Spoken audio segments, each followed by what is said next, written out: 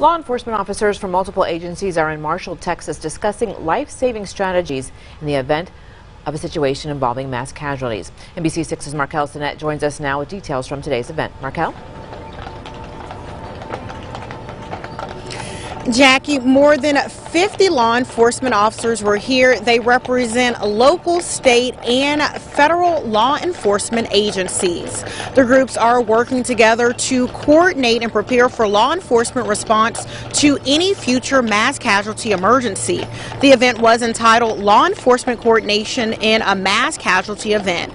It's co-sponsored by Marshall's police chief and Harrison County Sheriff, along with DPS.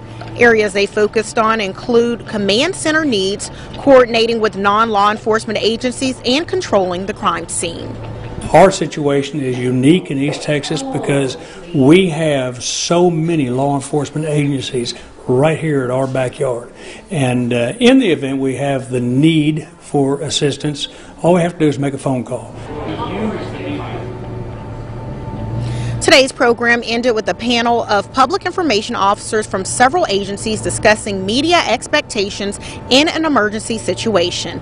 This event also gave officers the opportunity to ask questions to ensure public safety in the event of an actual emergency.